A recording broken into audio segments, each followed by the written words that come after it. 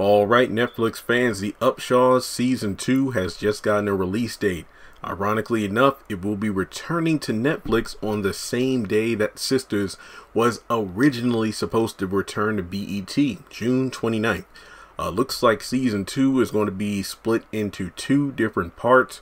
Part 1, which will consist of 8 episodes, again, will be available June 29th. The article from Netflix says, in this particular season, Benny will continue to have to contend with raising his children with both women while under the watchful eye of his sister-in-law, who is rarely ever impressed, who is portrayed by Wanda Sykes, who's also co-creator of the show with Mike Epps. Expect new romances, the ghost of love's past, and big ambition in Season 2, which will run for 8 half-hour episodes.